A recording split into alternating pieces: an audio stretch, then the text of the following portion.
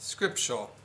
There is therefore now no condemnation to them which are in Christ Jesus, who walk not after the flesh, but after the Spirit. Romans 8 verse 1.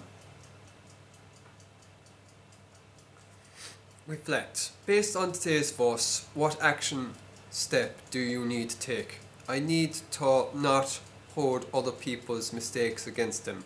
I need to learn how to forgive myself for my past mistakes. I need to give Jesus the shame and guilt I feel for not living perfectly. I need to give Jesus the shame and guilt I feel for not living perfectly.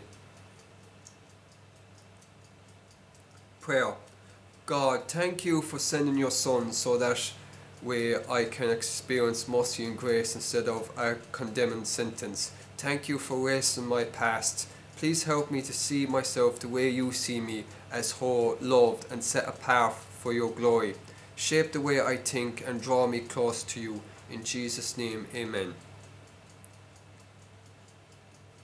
There is now no condemnation for those who are in Christ Jesus. Romans 8 verse 1.